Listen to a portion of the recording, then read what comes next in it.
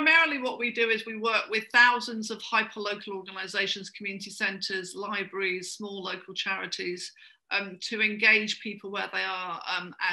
In the last 10 years, we've supported 3.4 million people. So I talk about this as being deep impact at scale. So it's important, I think, to set the scene, because digital exclusion and the digital divide is such a broad area. When I talk about closing the digital divide, I mean closing it for children and for adults, so all ages. But also during the pandemic, there's been a lot of discussion around devices and data. So yes, you need a device, so be that a tablet or a laptop. You need connectivity to the internet, be it mobile or fixed line. You need the skills and confidence to be able to use the internet well and to use it safely. But also you need to have that purpose to embed it into your life and to continue to use it and to have that continued support. So in the UK, there are 9 million people who are adults who are digitally excluded. And it's important when we talk about digital exclusion, we don't think of this as something that's binary. It's not like you're either offline or online. I guess the metaphor of the digital divide doesn't really help there. It's not like you'll just cross over and then everything will be fine. You need to make sure that obviously people have all of those things, the skills, the will, the device, and the connectivity. It's massively aligned with poverty and income levels. A quarter of children in the lowest socioeconomic groups during the pandemic started out without access to the internet and without a device. And there's also a north-south divide. So for example, in the southeast of England, 49% of adults are what are called extensive internet users, but in the northeast of England, that goes down to 18%. So it's not okay that we live in the 5th richest country in the world and that we still have poverty, digital poverty, data poverty, the digital divide in such an extent. We did some public polling and 61% of the public thought that the internet should be a utility like water and electricity, and 78% said that the importance of digital skills had raised in their own lives. So I think that we're now going out of what has been called the emergency phase or the warrior phase, and that we're now entering into a sustainable phase. So what do we want to happen next? We know that it's going to be absolutely essential for building back better or for the recovery that we do close this digital divide. And I think we should set ourselves an ambitious target. I think that we should look to fix the digital divide for all ages in this decade. And to do that, we need a single coherent plan, not 1,000 flowers blooming. The reason I say that is because in the emergency phase, there's been so many initiatives and products and really, really well-meaning, excellent initiatives. But now we need to go on to that sustainability phase. So we need a single ambition, we need a single coherent plan. And I think the government needs to lead this. At the moment, DCMS leads digital inclusion as a policy area, but clearly DFE works with children and DWP with people unemployed and with older people. So we need a national plan that's cross-government. I mean, I would say led by number 10. That by saying that government should lead it, I'm not saying that the business sector doesn't have a role.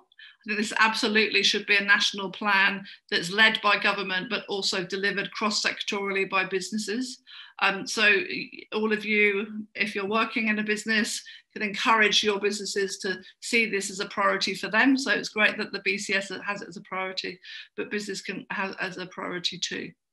So it's not just business, it's not just government, it's clearly myself, the charity, the charity sector have got a role, and we need to make sure that we all collaborate together and fix the digital divide, but give ourselves that time scale and make sure that we're not duplicating, that we're collaborating at both the national and at the local level. So I'm going to stop there, John, but happy to take questions later.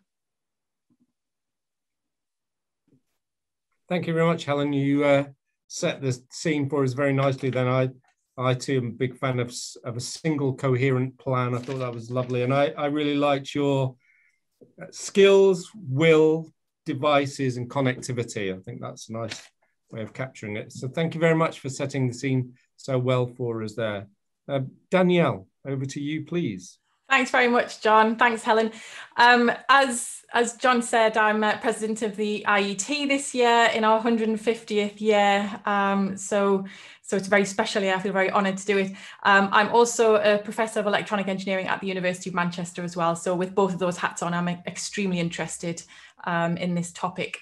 The IET is a global institution, and many of you might be members, as well as being members of the BCS as well. We have over 160,000 members in around 150 countries.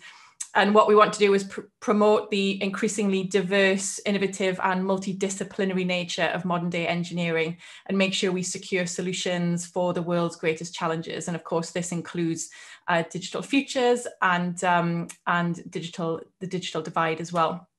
Now, this challenge of tackling the digital divide obviously is far too large for one organisation to take on alone, which is why the IET, with our partner, the Learning Foundation, we're working to establish an alliance with organisations who can work together and tackle a challenge. So we've just very recently formed something called the Digital Poverty Alliance, the DPA.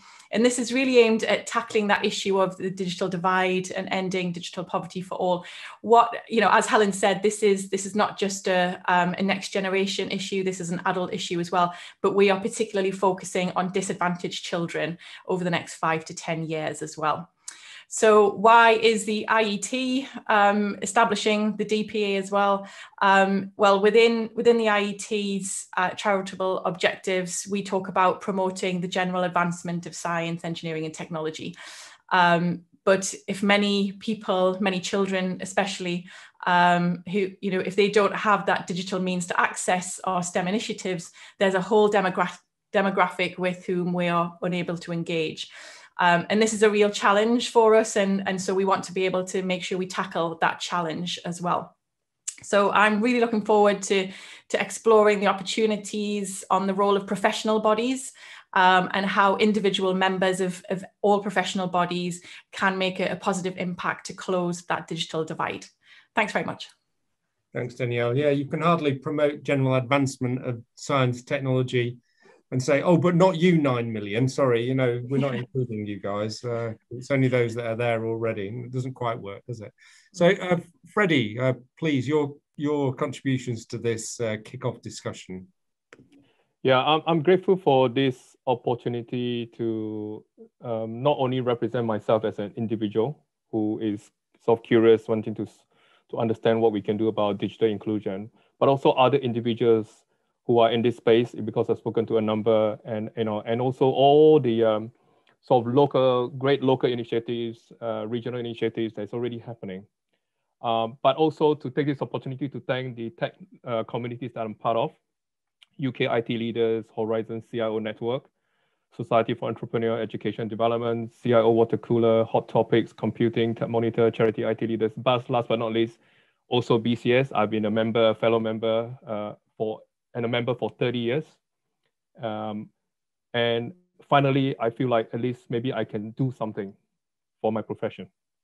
Not on my own, but together with my fellow IT professionals, because when we started asking the question, what can we do to help? It's very interesting that everybody says we must do something. But then when you ask, what can we do? What should we do? It becomes a question mark. So what is it, and how do we start? And this COVID period has made many of us take our social responsibilities more seriously. For myself as a tech leader, but also as a parent, I've got 2 young children. I am really concerned about not just for them, but also that generation of kids that's going to go through this period, right? So I think there are many reasons why we all want to do this. And my story starts by, one of the sort of IT leaders asking for help to say, hey, Freddie, can you help to donate some money, use of social media to get people to pay attention to this, donating some equipment to northeast of England, because it's one of the most deprived part of the country, if not. And we're talking only about 3 schools, 160 equipment. And you know what? It was really hard work. It was so hard to raise money, enough money to satisfy a few laptops, let alone 160. And then the more I talk to other leaders, including Anthony Nolan, which is a charity, the CIO there, Danielle says, it's hard work. That is their job, it's hard work. the more I talk to people, the more I realize, we all realize that actually donating equipment is the most obvious place to start. But is it the right place for all of us to start from that place? And not only that, does it go far enough? Right? So I started talking with my sort of communities and asked them for help. And everybody says, Freddie, why don't you go and find out this information? And this is how this whole information collection exercise started. You know, back in January the 12th, over 6 weeks, I basically asked 2 questions. Yeah, find out who is already doing something and also who would like to help. And the responses they were overwhelming, right? So from talking to a few people, it became across 9 communities, including the BCS, who sent out a newsletter to 60,000 members, in total representing 90,000 tech professionals. I was connected also with other sort of partners already involved in this space, you know, the Princess Trust, Business in the Community, Positive Transformation Group, Open UK, Flying Binary, Social Mobility Pledge, Verizon, AWS, STEM, Raspberry Pi, lots I can go on, right? And in turn, we were also connected to, you know, Helen, like the Good Things Foundation, the World Fruitful Company of Information Technologies, ASDA, again, lots more, right? So directly, I've spoken to 60 individuals, received more than 100 responses, and they represent in total 80 organizations. And I've also counted there are more than 70 initiatives doing equipment donation, right? So I was really overwhelmed by this support. And in fact, this panel today is a testimony to how the tech profession has come together so quickly to try and do this thing. And what we did was not to try and replicate by creating another organization. It's just, we call it joining the dots, right? Because this is a very grassroots attempt to just talk to each other and say, hey, who is doing what?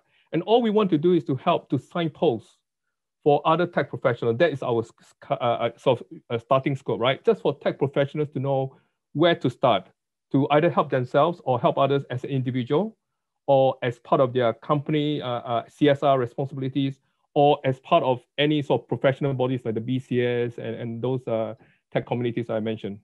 So therefore, I particularly welcome today's event because it's a combination of both sort of bottom up as well as top down, because we need to join it up together. And was really delighted to find out what the IET and the BCS and others are doing in terms of this Digital Poverty Alliance, right? Because what it does is that it's trying to help to provide a steer. You know, somebody, you know, we talk about having a national approach.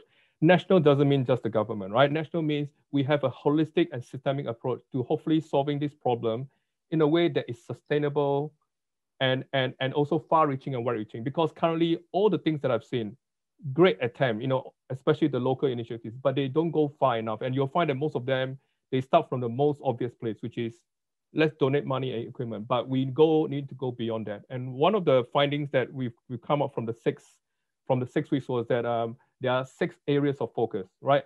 By no means the only 6, but it's a start, right? Equipment provisioning, let's continue, but continue both tactically and strategically, right? That's number 1. Tech support.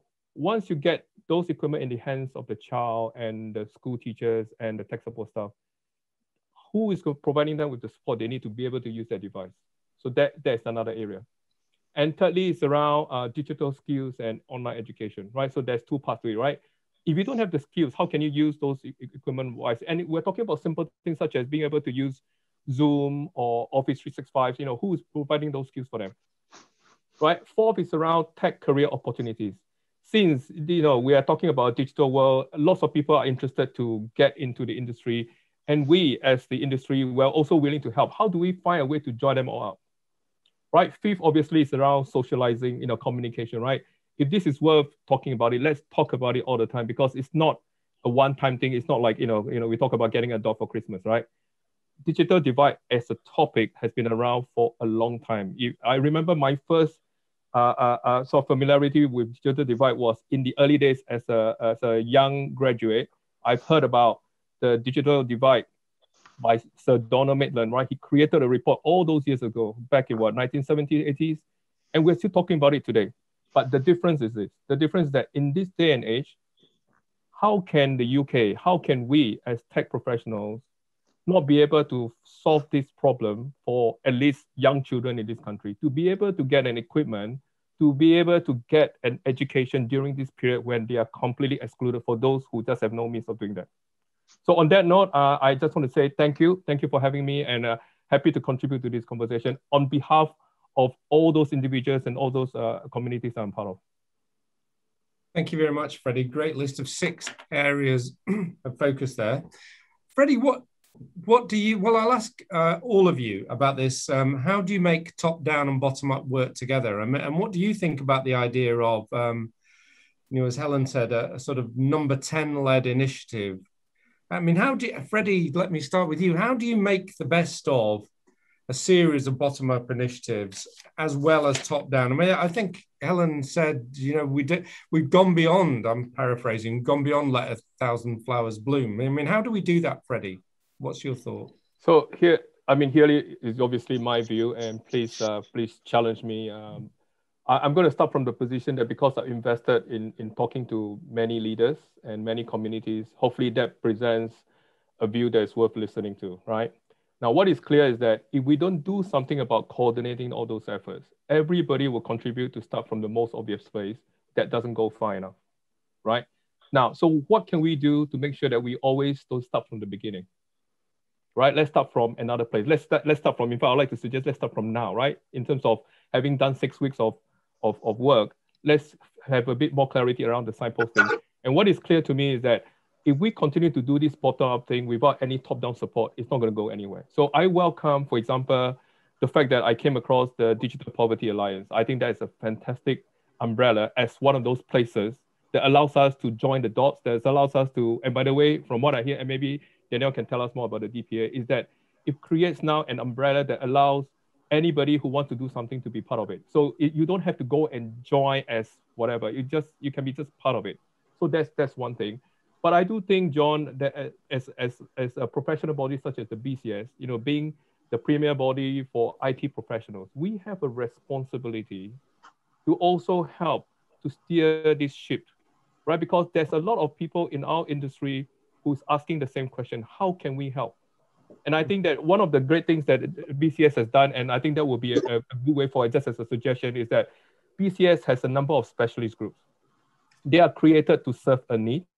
And for those who are purposeful, obviously they will have a longer life. If not, they will disappear anyway. So I would think that one of the areas that BCS at least can do within its own community is to have a specialist group around digital poverty, so that like-minded professionals and members of BCS can use that as a way to connect up with other groups.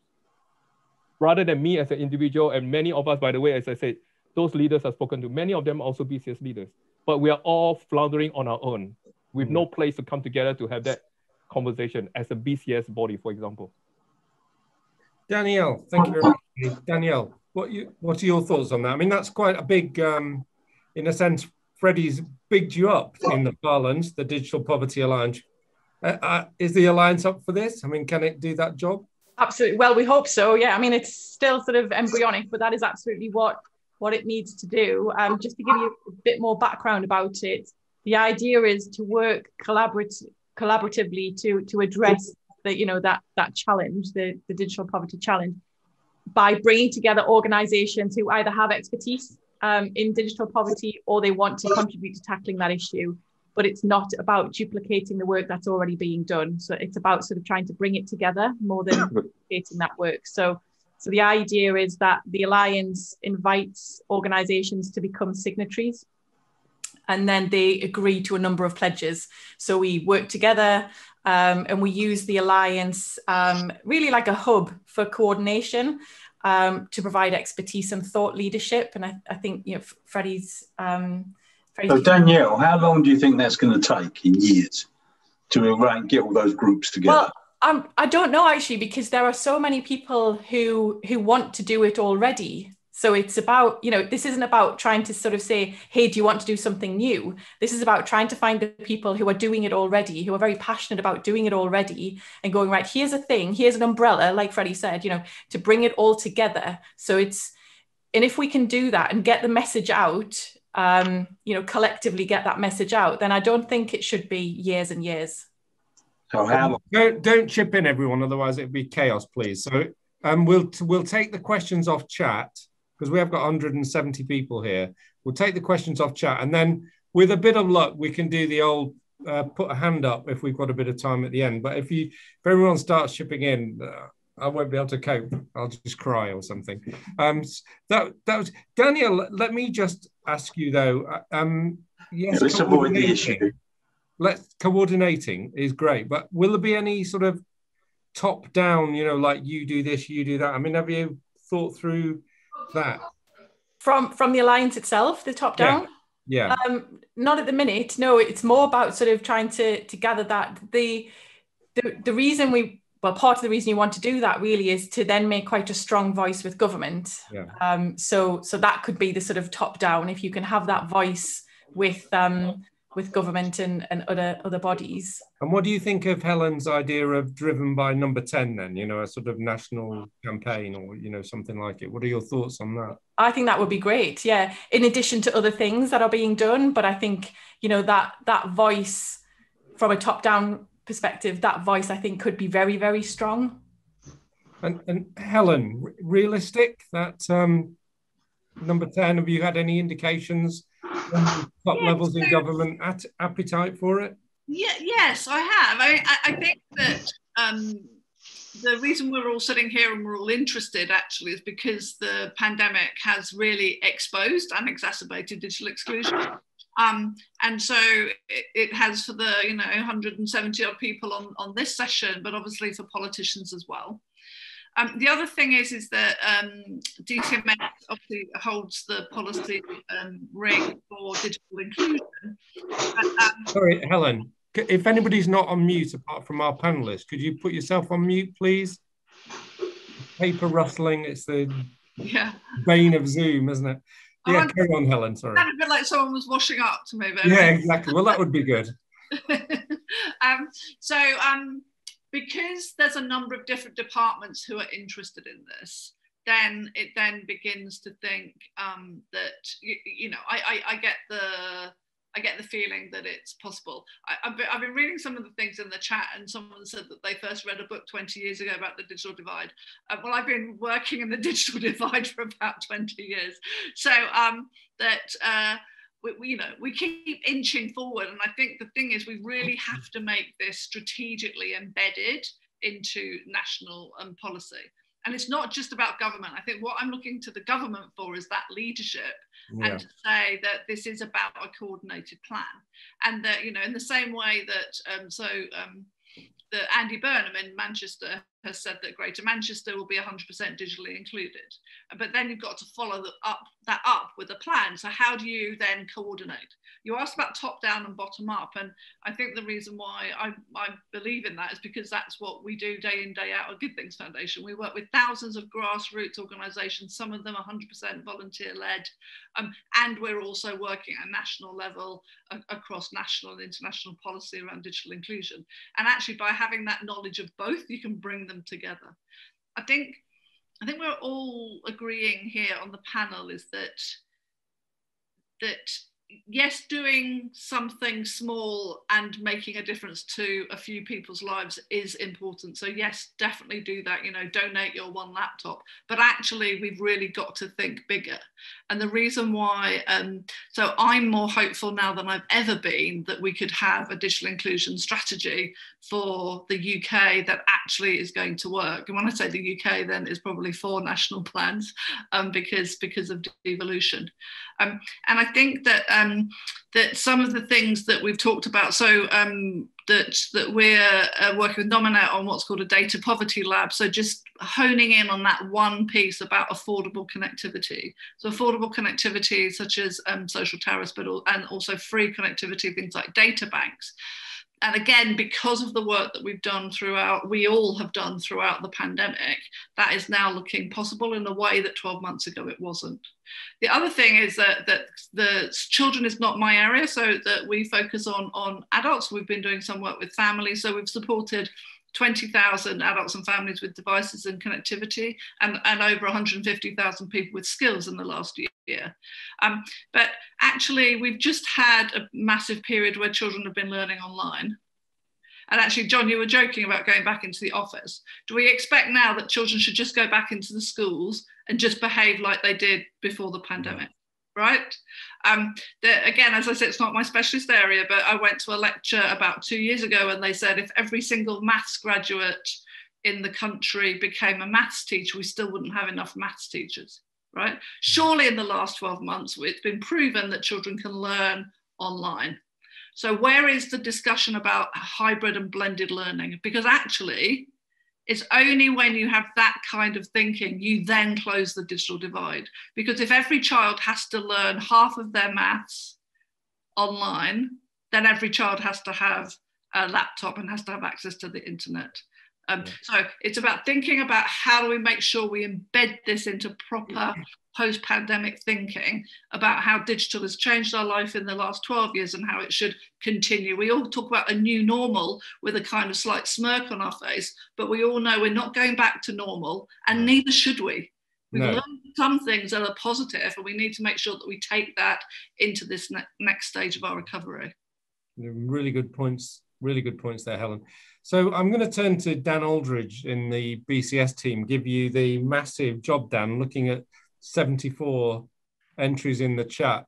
Synthesize that into the, give me, what are some of the questions that are coming up, Dan? Can you see any sort of themes emerging? Yeah, so I've had a look at a lot of the comments, and a lot of them actually Helen just expertly covered quite a few there. I think there's been a lot of talk about local authorities. Manchester's been mentioned a couple of times as an area that is doing some very important bespoke work, but also Scotland, Wales and Northern Ireland. And I think to Helen's point about how those 4 national digital plans work is really important, because you see increasing diversity in terms of the way that the different parts of the UK are going. So that's been raised. I think the panel, if we can, especially, I think it's interesting to hear from the IET on that one as well, about how they plan to foster that innovation. Another one that's come up is online harms and safeguarding. So increasing this kind of increasing this access to tech in many ways to vulnerable young people, that it does increase potentially the prospect for harm and safeguarding issues, and just thoughts on that would be welcome. There's also some stuff around problems of connecting those tech expertise with communities of need. So that seems to have come through a while, and I think this probably goes back to the issue of why we do need some sort of government initiative that will coordinate this, because it feels that government is probably one of the only organisations that has the scale to deliver. And there's been, there's talk about the role of teachers in driving skills and competency, which I think has been discussed. Okay, well, Dan, stop there and save some. Yeah. See if anything else comes in. Let's. I'd like to pick up this point about local authorities. You mentioned Manchester, but that was Helen mentioned Manchester.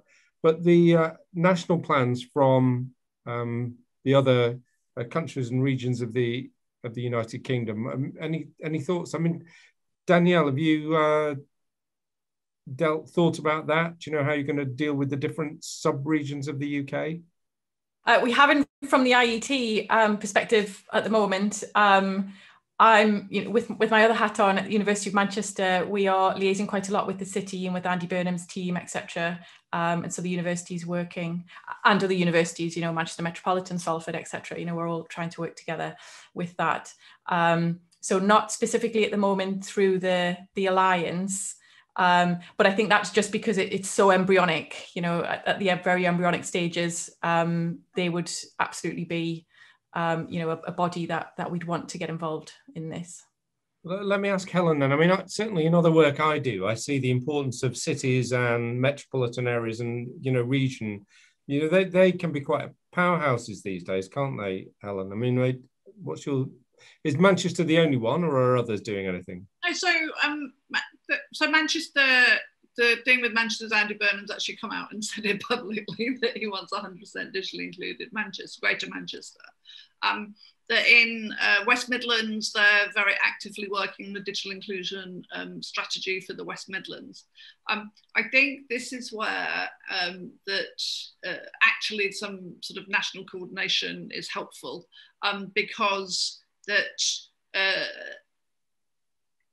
money's scarce, that there aren't any silver bullets here, but there are some things that can be common and can be commonly used. So for example, I believe that we need to continue to grow the national social infrastructure we have for informal learning to reach hard to reach adults, to reach older people, homeless people, unemployed people in the way that the Online Centres Network does. And, we're hoping to grow that in the next year if we can get support. So that making sure that you've got that hyperlocal network, but actually you don't need to coordinate a hyperlocal network in each area if actually there's one nationally coordinated. You just need to know that it's there, and you need to know that you can support them. And so, it's much more important, I would say, for metro mayors to be thinking about what kind of grant programs do they want, what demographics within the population do they want to prioritise, rather than building that social infrastructure if that social infrastructure is already there, to support that social infrastructure. Just on the nations though, Scotland is definitely the forerunner. That they invested a lot and a lot quicker for children and devices, as well as other cohorts like care leavers and other adults as well. Yesterday, as has already been said, Nicola Sturgeon pledged every child in laptop to get every child in school-aged child in Scotland to get a device or a tablet or a laptop to help them with their learning if they get elected. And I think I used the word zeitgeist before, and I think that we have to recognise that this is a I was going to say an open door, I probably should say a slightly ajar door that is being pushed upon. And it's really only working out how do we make sure that we see that digital inclusion is a fundamental part of helping the 1 million+ people who are going to be without work. Yeah, how do we see that this is a pathway for them to recovery? How do we make sure this is about, the millions of older people who have been isolated and lonely during the pandemic?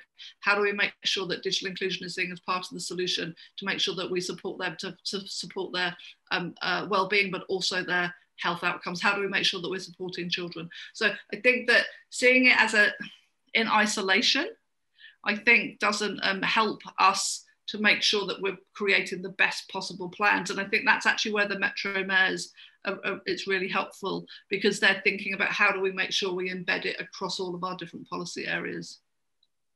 So one of the things for people on there are 163 participants, the BCS members, if you have any thoughts as to what BCS could do, given your experience of BCS, what you'd like to see BCS doing, pop those in the chat and see if Dan can sort of synthesize them. We've had some great ideas so far, but I'd really like to hear from any of the members who've got particular ideas as to things we should do. Freddie, I don't know if you would like to pick up on the local authorities point, but also I'd like to ask you, we haven't really talked much about industry engagement, organisations like Tech UK or I don't know what the sort of, what the manufacturers organisation of today is called in the UK, but what about companies getting behind this? And I don't mean just leaning on BT to give us another few laptops or something, but what about coordinated industrial engagement in this? I can share some specific examples. I've spoken with AWS, Verizon, and those are great examples of big corporations who basically say the same thing. Amazon, for example, they donated 10,000 Firefly tablets, right? And they say, look, but Freddie, that is very tactical, right? Yeah. It's a relief. But where is the strategic solution? They, as a company, they would like to contribute more strategically, but who is providing that signpost and direction and the conversation? So you can see, right? I'm hearing all this from everybody, from the individual. And by the way, I just want to acknowledge a lot of the great local initiatives out there already. Please continue to do what you do. For those who have not started and you want to do something, if you can donate one equipment to your neighbor, to your friend, to your teacher, please do so. Because I've seen in the chat, there are lots of things. This is a complex matter. It's not going to go away overnight. What is really important is to balance here and now versus something that would take a while to get there. And part of why I'm excited about the DPA is because I'm beginning to hear the right noises about what we should do in terms of visualizing where we want to go to. For example, the TPA says we want to imagine ending digital poverty by 2030. I think that's still too far away, right? But what that meant is, for example, to give each child a laptop that they own, not to share, not a mobile device, but they own. So we need policies like this that are so clear that then everybody else knows how to get involved to contribute. For example, I would love tactically to help the 3 schools in the Northeast to just satisfy their need for 160 devices. Right now, it's only 100 monitors, but we're still scrambling to try and raise funds and knowing who to go to. And the big players are not interested in just the 10 or the 100. Yeah. Right? Doesn't have the impact at that scale, does it, for them? No. Dan, I don't know if we've got any ideas now. I see we're over 99 comments. Any ideas for BCS? And can I just, Dave Donaghy, if you're still on the line, still part of the Zoom, I'd like to, in a moment, give the floor to you, if I may, because I know I'm probably others in the BCS community have also been champions, but I know you have, and in the Bristol branch as well. So, Dave, I'd like to turn to you in a moment for your thoughts. But Dan, anything else coming out? So there's a hell of a lot of information. It's quite difficult to keep track of it, but I think that's why I asked you to do it. yeah. The main thrust, I think, of what's coming through is that it's the value of organisations like the BCS and the IET because of that that breadth of members and their links to local communities. And it's I think it goes back to the value of the the Digital Poverty Alliance as a coordinating organisation to marshal a lot of this activity. So there's just I've done some desk-based research on this over the past few months, trying to pull all the relevant bits together, and already I'm seeing a ton of stuff that I hadn't seen already before, and it's huge. So it's even just this chat is comprehensive. I think we need to see this as a start of wider engagement as well, because it's going to take some time to go through this and see what's happening. But I think people are really wanting to donating time, but it's actually people are very aware. And I think this is what's really great about members, is that they're very aware of this is more than just donating devices. That is the big deal, and I think that's where we need to start. That change. I mean, I know that it was a big kind of headline thing for Nicola Sturgeon to say every school child will have a laptop, but there has to be more behind that, doesn't there? It does. Dan, I cut you off earlier when you were talking about the role of teachers. Was there a particular point you wanted to make about that? Is that coming out quite a lot in the chat?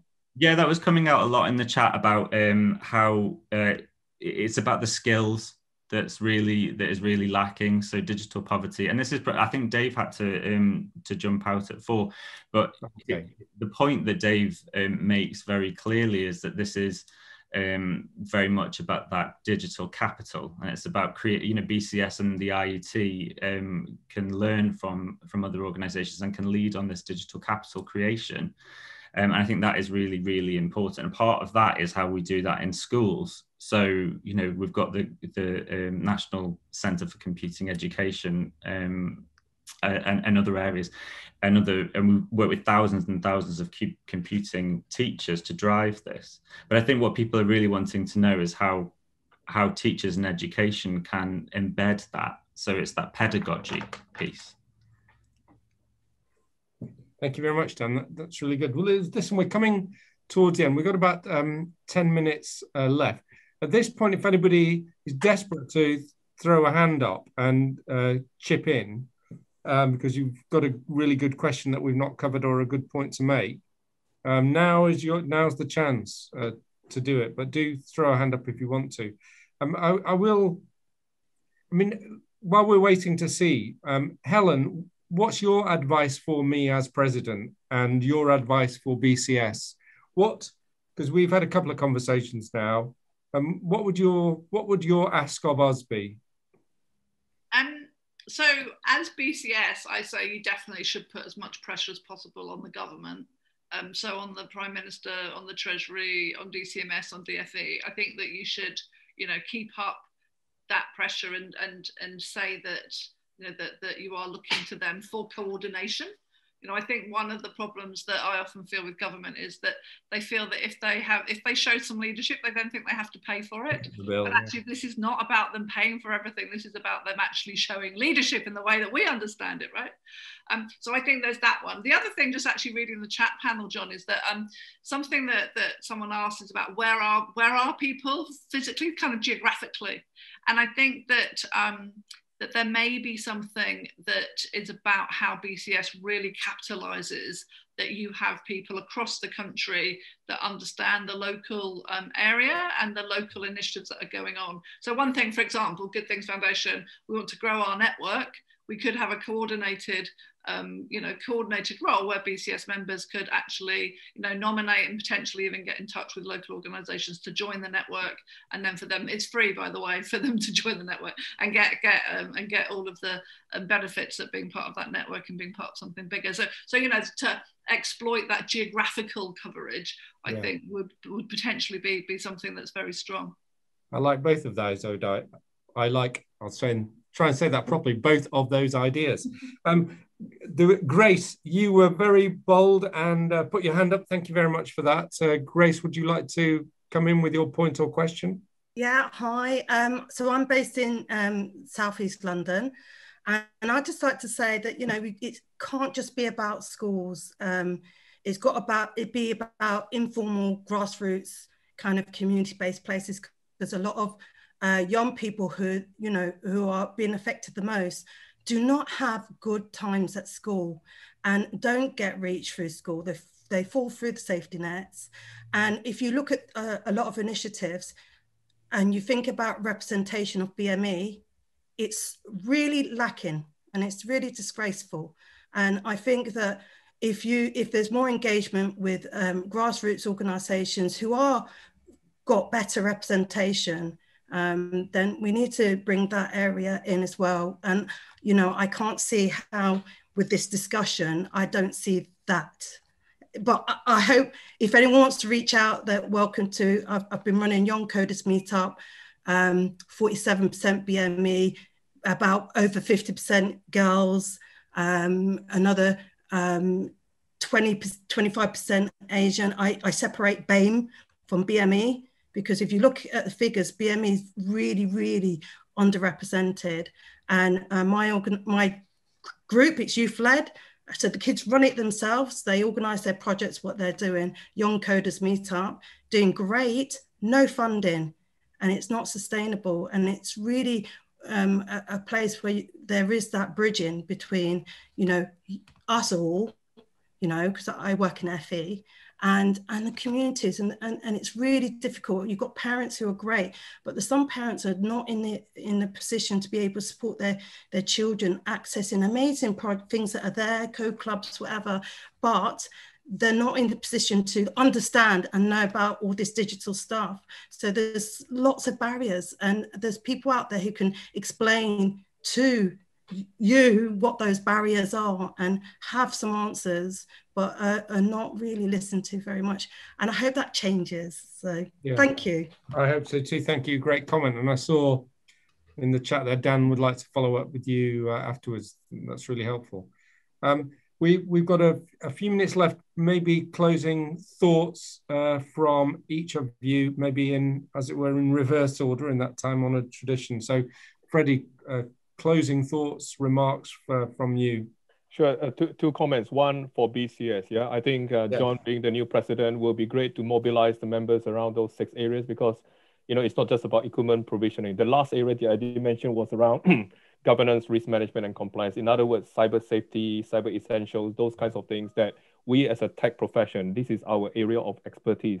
We should make sure that we do something about that, right? And two is to give an example of something that is happening right now. So I've done the 6 weeks of information collection, right, with a small community, which is the IT leaders communities. But now, together with the DPA and also another organization called the Positive Transformation Group, there's 3, right? They are doing a national survey just so that we understand the landscape of what is happening in this country, right? Because if we were to do it on our own, it would take a long time and we'll never see the full picture. So this is an example where if we start coordinating together, we stand a chance of hopefully seeing that landscape very soon, so that we can do something about how do we prioritize, because this is not just about, I started with school children, but there's a lot more. There's also the pensioners on the other extreme. Who is looking after them? Who's making them a bit more digital savvy that allows them to get on board and do simple things, right? So broad topic. Thank you for the opportunity. Thank you, Freddie. Great observations. Danielle. Thanks. Well, you know, in terms of the DPA, I would love BCS to be more involved in that. I think, you know, you have a very diverse membership, which I think would be really useful for this. And, you know, with the IET members and BCS members, I think we can have a very strong voice there as well, you know, including all of the other institutions that we're working with as well. Grace, I would also love to follow up with you as well. I don't think from the DPA point of view, I think this is communities isn't an area where we've actually looked at yet. And so I'd love to see if there's space in the DPA for communities as well. I think that would be great. So I'd really like to, if you could maybe, I'll get your details off Dan or someone, if that's okay, and follow up with you. Yeah. Thank you very much, Danielle. And Helen, final thoughts.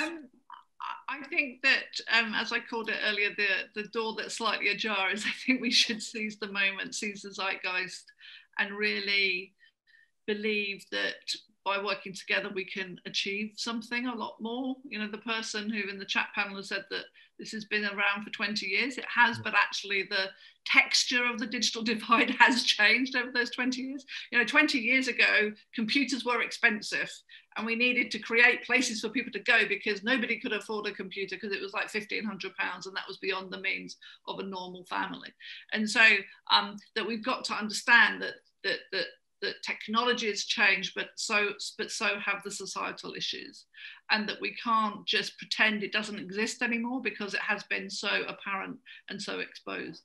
I think that the fact that you can get 170 people on a webinar to listen and to contribute in the chat in such an active way, I think it means that within the BCS, there's clearly a lot of appetite for doing something. Again, I would say let's make sure that you know, I would love to work with you to make sure that it's coordinated. Completely agree with Grace that bottom, that grassroots. So, you know, as we have with online centres across the country, and so those hyper local organisations. So to steal a phrase that's very old now is I think we need to, you know, think global and act local, right? We've got to think about closing the digital divide, fix the digital divide, but then let's make sure that we're acting in a small way locally, but also in a joined up way so that we can really close this digital divide once and for all. Yeah, totally agree. Well, it's been great to have all your contributions. Let me just reflect briefly on where I think we are then as BCS. So one of the things I wanted to do with all of these 4 areas that I described at the beginning, and, you know, green IT, diversity and inclusion, professionalism, and this topic of digital poverty, I wanted to understand what the lie of the land was, and then formulate the sort of how, as I said at the beginning, how can we best put our shoulder to the wheel in each of those areas? What can we do, working in partnerships with others? I mean, Helen, been working on this space for 20 years, and Freddie, your personal enthusiasm. I mean, the world needs champions like you, so thank you very much for that. And we absolutely respect that, and we want to do our bit with you. But at the same time, we do need to work out what we can do, and that's what we'll do over the course of the next few weeks. So don't think this is a one-off event and then, you know, we'll move on to the next shiny thing. Not at all. This is about now formulating how we can best put our shoulder to the wheel, and that you can tell from Dan's comments in the team back at base, I'm sure, and his enthusiasm. We're very enthusiastic to do this. And I think, I mean, to your point, Helen, I've been around this sort of tech and tech advocacy space for quite some time as well. And I've seen this issue over many years, but life has changed, hasn't it? I mean, it's such an integral tool to the way we, you know, work, live and play, to, you know, in that old advert. I mean, but it really is. It is so intrinsic to what we all do now. So to be excluded from it, I mean, it's always been bad, but now it's, you know, it's life-threatening. So, you know, it's really, really important. And I do hope that, I have no acknowledge myself that the door is ajar, but it would be madness if it wasn't. I mean, come on, you know, absolute madness. So we will definitely do our bit. And I'd like to thank you all for your contributions to help us work out the lay of the land, and also the 99 plus comments in the chat. That'd be absolutely invaluable. So thank you all very much for attending. Thank you to the panelists. And I'm only sorry you're not here to hear us all give you a fantastic round of applause. But anyway, thank you. Thank you very much, everyone. And we'll hopefully follow up with you in due course. Thank you.